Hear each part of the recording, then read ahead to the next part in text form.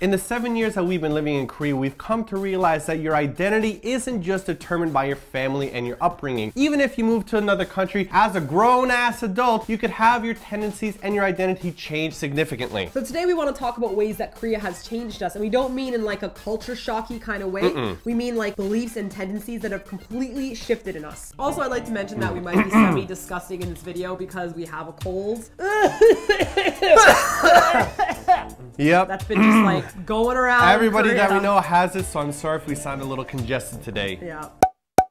I know an immediate belief that has shifted in me that I cannot believe. I didn't even know when it happened. Yep. You know what it is? I don't even know the transitional part of it. I love white rice. Rice is so delicious. Before, when I was growing up, I barely ever ate rice. I found it boring, but there's something now about a warm, steaming bowl of white rice that makes me feel like my family loves me. Okay. It's just, well, I know they do, but I feel it more when I see white rice. I know what's weird about it is that this is not an immediate change. No. Like, this was, we used to complain all the time about white rice, not having any bread. I remember fought against this for so long. Like we tried to like cut it out in our lives, but now it's just like we need to have white rice. And you know, we didn't realize this was such like a strong pull until you leave Korea. So when we left Korea to go on like our Eatyourkimchi tour or even to Europe, I found myself being like, where can I get a nice bowl of white rice around here? And when people would give us rice and this is long grain bullshit, I don't want that. I want the sticky stuff. I want to like wrap it with kimchi. I want to wrap it with seaweed, roasted with my chopsticks.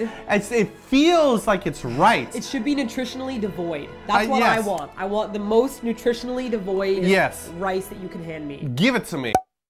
Speaking of eating, I firmly believe that this is a universal truth that can be proved by science through very, very many algorithms and theorems. Chopsticks are the superior utensil. Hands down, forks and knives are so barbaric. Why am I stabbing food? Why am I destroying it? I want to pick it up gently. Like chopsticks work so much better in every situation. For things that you're not even thinking of. Yeah. Okay, so for example, do you remember the first time on our birthday that my coworkers came out with a cake and then they handed out chopsticks to everyone? And I was like, shouldn't I get like a fork or something? No. You take a chopstick and you like stick it in the center and you cut with it. And you just pick at the cake with your chopsticks. It's so much better. And it picks up the fluff and like the strawberry in one bite. Salad. Salad is so much easier. You got a fork and you're like violently jabbing this cherry tomato. You don't have the cherry tomatoes that are like, no, you can't get me, you can't get me. No, you pick up the cherry tomato with your chopsticks. That's what it does. Cherry tomatoes don't want to be stabbed.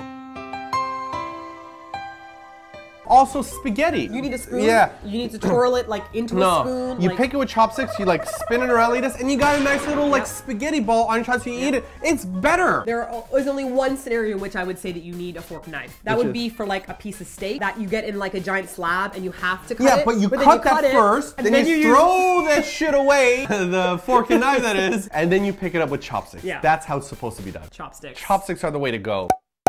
Now this next one is something that has happened to Martina. I still haven't been converted yet. Okay, so when we were visiting my family in Canada, I remember we were watching a movie and I just curled up on the ground to watch it and my mom's like, we have a couch, you know. We bought furniture. And I got up and sat on the couch and was like, slowly slid off the couch onto the ground. Like a baby that doesn't want to be held. You just arms up and you slid down. I think that couches are very comfortable. I enjoy them, but maybe it's because our dining room table in our house in Korea is really low. Yeah. When I sit on the couch, I don't like the leaning to get stuff. I just want to be on the ground. So I enjoy sitting on the floor. I enjoy eating food from that mouth level. I like Spudgy being able to waddle up and put his little face on my lap. I like sitting on the floor. That's you. I still can't sit on the floor. So that's Martina-ism right there. Well, that's probably because your legs are so big that when you try to sit on the floor, you like lift up the table and people are like, what's going on? And I know there's a dick joke in there somewhere.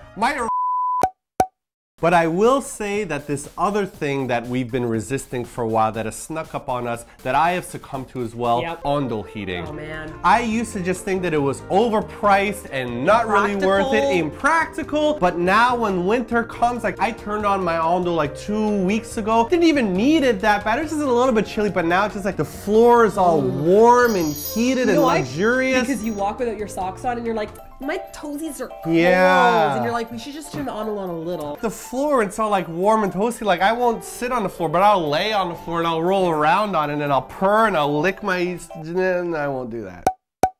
And the next thing that I find that I'm actually actively trying to resist, but I can't, is that I will bow to anyone and anything if you make eye contact. I just, these little short bows I do all the time. I never used to bow in Canada, but now, Mr. Pigeon. I just, hey there, is that a, hey dog, what is it, tree, hello tree? I just, like, not the full bows, but I just do these little, like chicken bows all the time, and I don't know why. I can't fight it. It's a part of my soul, and it is the essence of being to bow all the time. I remember we went to Japan and we were meeting other white friends. Yeah. And when we're like, hi, nice to meet you, we are like, nice to, and then we just look like these dumb, weird. I don't like, gotta bow to you. I You're just handshake yeah, you. do the handshake, but then you handshake in the like bow, this. and you like move your hand with your body at the same time. And then if you don't know, then it turns into a handshake with the arm, and then you're like doing this whole and it's just bizarre, like people from the outside are looking like, what are these weird white people doing? And I don't know. I can't stop it. I'm trying not to. I will say that I've read online that this is a habit that will be unbreakable. Yeah. I've read that people have left Korea or Japan or other Asian countries like years ago, and all of them still do the hand thing or the bowing. Yeah. It's like become engraved in them. Yep. It's bizarre how all of these things that we're talking about are subconscious things. It's not something that we actively try to do, just something that, like you said, like we mimic without knowing it. These are parts of us now that we didn't necessarily want to be parts of us, but we can't avoid anymore. Now, there are a few more ways in which we've changed without necessarily wanting to, especially our driving habits, but we're going to talk about that in a blog post. So make sure you click on the link here if you want to see how I've become driver of the year.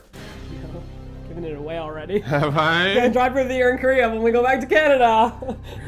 So our question for you today is for any of you guys that have lived overseas, and I don't just necessarily mean leaving North America to go to like an Asian country. What if you're Asian and you went to North America or Europe? Right. How have the countries changed you in ways that maybe you like or don't like? Let us know. hear in the comment section below. I heard that your dad is in love with Italian dressing. Well, I'm not sure if he still is, but there was a while in which like it was Italian dressing for everything. Yeah? And when did he get to Canada? Oh, he got to Canada when he was 38. Yeah, so suddenly it's like Italian dressing. Oh, and bridge. He loves playing bridge. No, but he left that in Poland. Did he? Yeah. I take it back. You should apologize to my father right now. He's watching. Sorry, Mr. Dosky. You make really good banana bread and I miss it. No, I hate your banana bread. It's so good. Never make Send it us some again, banana Dad. bread. Don't you dare. Dad, no, no. And the bird's milk chocolate. Ptasie mleczko. It's also That's a good. Polish I want thing. some. There you go. Send me some I'll agree to pierogies. that. I really miss your pierogies. Okay, I agree to that And too. your homemade wine.